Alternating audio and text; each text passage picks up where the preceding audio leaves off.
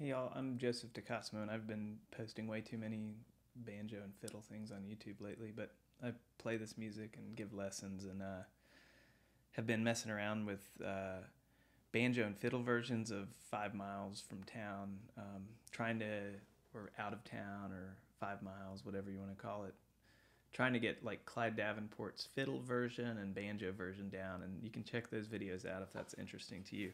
Um, I wanted to make a video today using a little kind of just playing the tune fast and slowly in a little index lead style that a lot of local players up on the Tennessee-Kentucky line of the Cumberland Plateau use, players like Virgil Anderson, Clyde Troxel. You can go to the Field Recorders Collective Bandcamp page or just their website and listen to those guys and see what it sounds like. It's great for backing up songs or backing up fiddle tunes or just playing, banjo music. It's common style up there. There's a map behind me, and it's the southern end of the Cumberland Plateau and kind of down where I grew up. And that was how a lot of older players down there played in this style. So you're just picking up with your index, brushing down, catching with your thumb.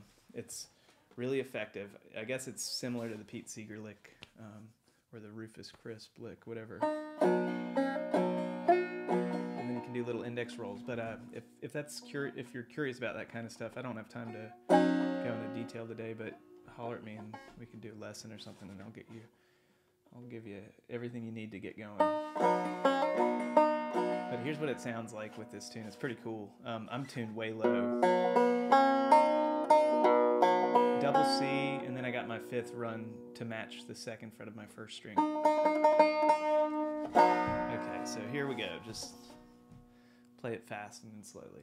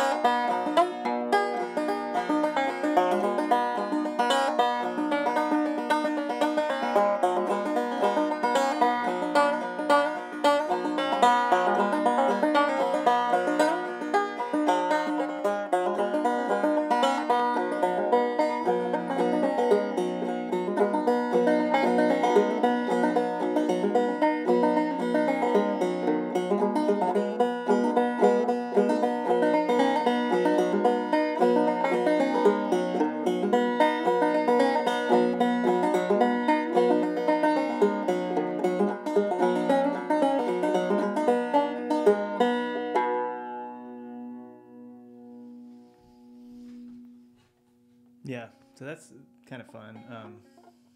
Just kind of messed around. I'm putting out a banjo album soon, and you could follow me on Bandcamp if you want. And there's some stuff where I'm sort of working in that style. I've had fun playing that way. So here it is, just kind of like playing it slowly, sort of see what happens. But if you're curious about like the left hand stuff, I'm I think just because I was messing around with Clyde's version, and Clyde played he used this technique for stuff too, but because I was messing around with his clawhammer version, I think my left hand work is probably pretty close to that, so you could just go and learn that and then try to overlay this technique on it and see if it works for you. It's kind of working for me.